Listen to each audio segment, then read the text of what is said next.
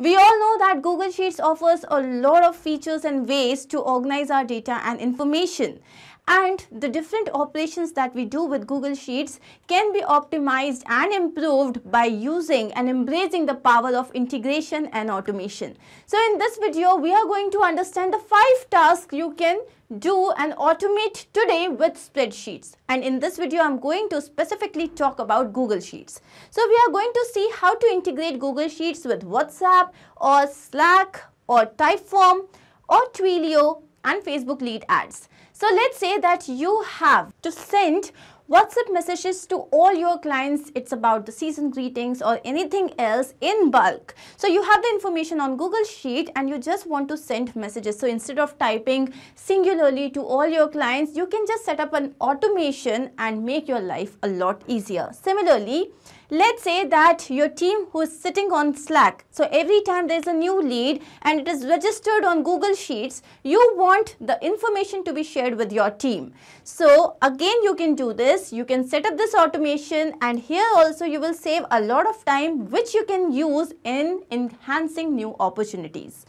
Now let's say that you're using Typeform as a form builder application, and every time you have done a new submission and you have received the client details, so you have also received the contact details. You want these contact details of your new leads to be a part of your Google Sheets so that later you can track them and nurture these leads.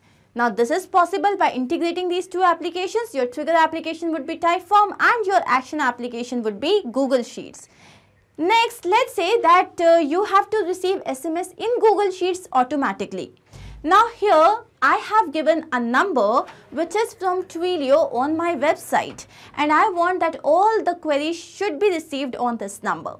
So every time a query is received, I want these queries to be a part of my Google Sheets so that I can again look into them. Now this also can be done by integrating these two applications, where Twilio is going to be your trigger application and Google Sheets would be your action application. You can actually automate this process, and in this way all these SMS would directly come on Google Sheets. You do not have to do this manually.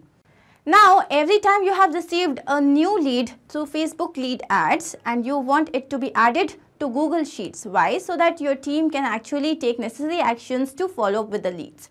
You can do this by integrating these two applications, where your trigger application would be Facebook lead ads and your action application would be Google Sheets.